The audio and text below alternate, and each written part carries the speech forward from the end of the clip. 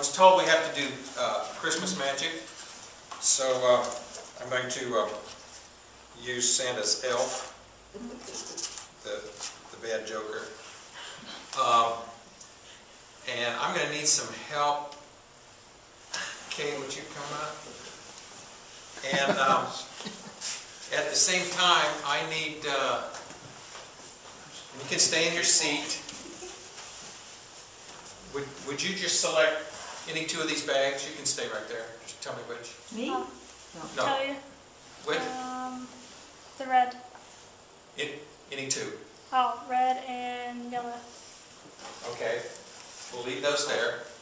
Leon, would you hold that bag? Don't look in it. Sure. We're going to let that be a prediction of something to take place. You look good. Would you stand over here?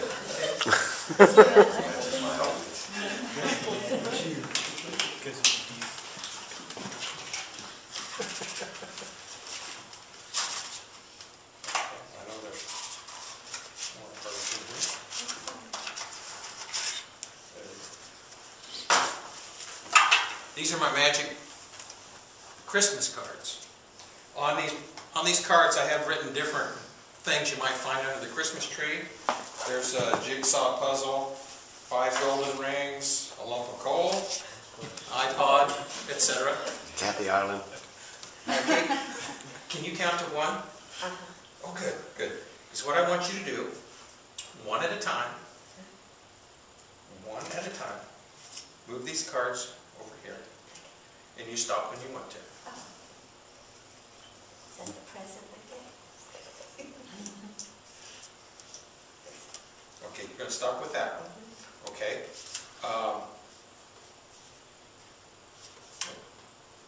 Okay, that's where we stopped. Okay, this was the last one you picked up. Would you hold that there? Don't show anyone. Okay. You could have stopped one sooner. We could have had a puppy. Could have gone one further.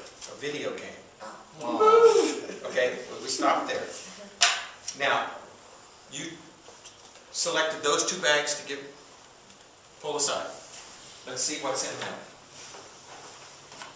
A puppy. The prediction in there was a bicycle. And this other one. Prediction is here. Well, we're not always correct. Sometimes you mess up. But this one was a PlayStation. But Leon, let's see what she selected. Drum roll, please. What does it say? Magic. Oh, magic, of course. Now, okay, what card did you select without any help? If you would roll it over and show them what does it does